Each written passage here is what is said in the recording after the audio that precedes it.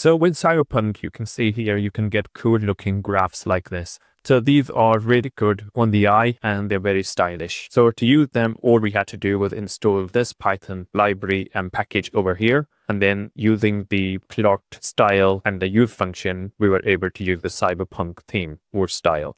So now you can add some fancy stuffs to your graph by simply adding in a few extra commands. And you might be wondering at the minute this isn't used, but you can modify the behavior of the theme by importing in Cyberpunk over here into your code. So as you can see here, what you can do is using the Cyberpunk module over here, you can add a few effects. So if we, for example, add a glow effect over here and see what that does. So if I run this over here, so here you can see that you must include these two parentheses at the end. So if you don't do this, so if you just do that, then remember this isn't actually executing the function. So you must add the parentheses. And once you add them, you can see that this is the glow effect that you get. You can add other effects such as this one. So this one is make lines glow.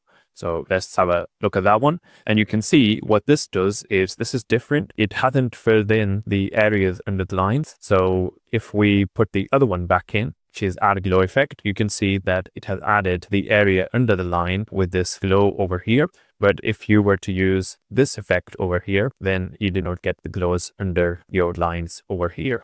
But you can add it separately by using add underglow. So if you were to add this line over here and call this function, what this will do is add underglow, or you can turn this one off to get a combination of different effects. So you can see here, there's no glow, but there is an underglow here on the line. Like I said, if you want both effects, then you can add glow effects, and this will do both of them at the same time. And you can see the line is glowing too, as well as the underglow over here. So you can see how the effects behave.